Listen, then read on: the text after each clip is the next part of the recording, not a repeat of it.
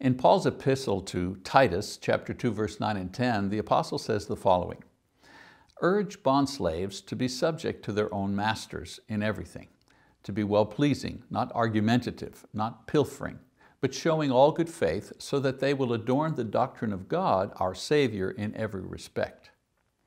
You know, the majority of us have an employer or supervisor of some kind who oversees our work. In this passage, Paul reminds us that we have a specific responsibility to provide a witness of our faith to this person.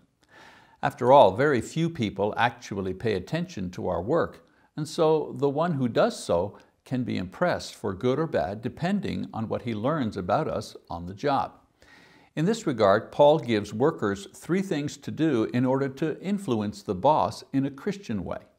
Number 1, be obedient.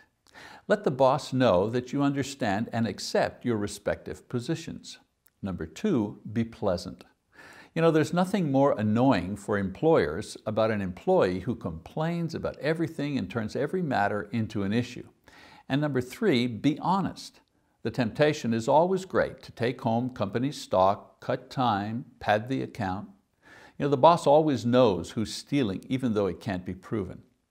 Paul tells us that most employers know the basics of the faith, but through these methods, servants, that is the employees, can adorn, meaning can make shine like jewelry, the gospel, so it becomes desirable for the boss himself. Are we impressing the boss in a way that really counts?